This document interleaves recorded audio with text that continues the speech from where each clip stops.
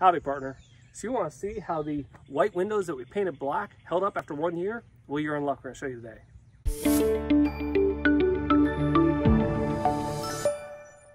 Today, we're going to review this window that we painted black about 13, 14 months ago.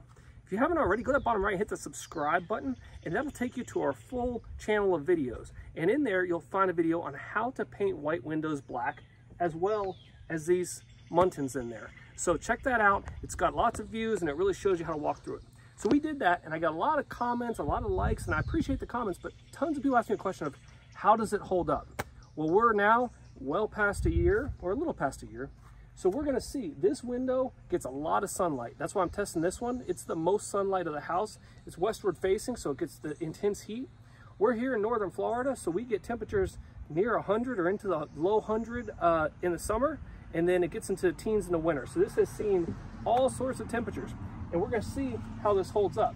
So basically, if you watch the whole other video of installing it, we spray painted these windows, and then we went ahead and used electrical tape, specifically Scotch Super 88 tape. I'll go ahead and link that in the description.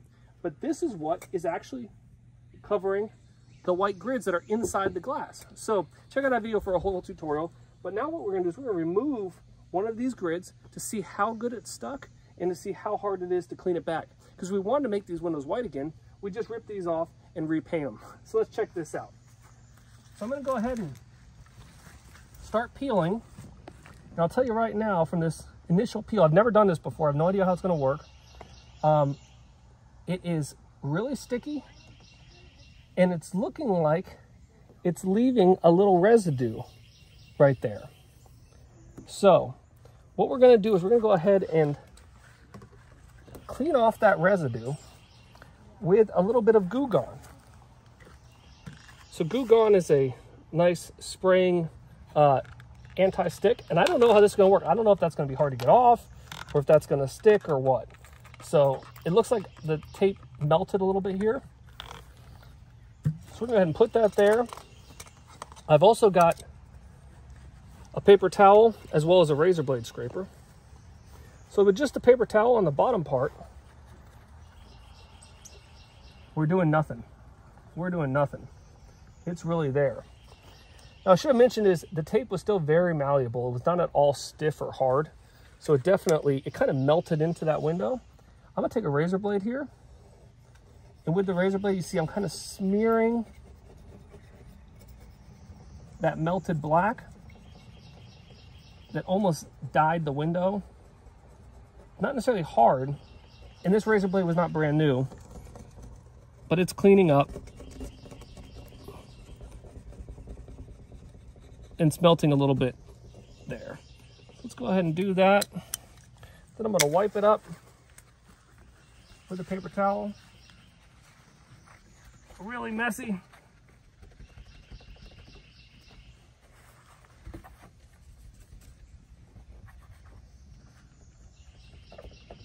To show you a little bit more, if I was to peel off more, it is very sticky on there and it's sort of melted. But if you wanted to go back to normal, you can definitely clean this back to normal. It's going to take a little bit of elbow grease, but it can be done. So there you go. A lot of questions. There's a 1-year review of how it works. I would say this tape is as sticky stuck on here, maybe more so than when I originally installed it. And it wasn't that bad to actually clean. If you had a fresh razor blade, you'd probably be able to clean off that window pretty quickly. So if you want to do this, you can reverse it back to white. Again, thanks for tuning in, Mr. Greg's How To. Be sure to like, comment, and subscribe. And if you've got any other questions or any other household tips and tricks you want to see, put them in the comment box. Thanks for watching.